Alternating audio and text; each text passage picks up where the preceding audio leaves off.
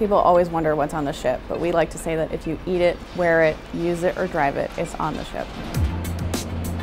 Everything you see in the store comes up either on this ship or the ship next door over there at Matson. They dock twice a week on Sundays and Tuesdays. All the freight that comes in will come into the Pacific Northwest and then ultimately to our terminal in Tacoma. Then those ships sail to 66-hour journey from Tacoma here to Anchorage. In South Central on the rail belt, on the road system, 85 to 90% of what you see in stores has come on over the water in one of the ships.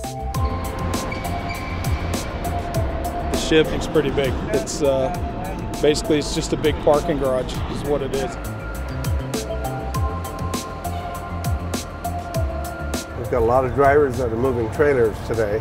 Consumer goods, vehicles, Groceries, construction supplies. some of these modular homes that we were able to move. Freight of all kinds.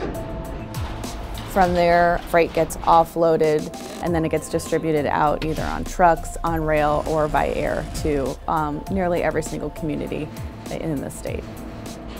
So I've got several stops to make tomorrow morning with a reefer with typically frozen in the front and chilled goods in the back.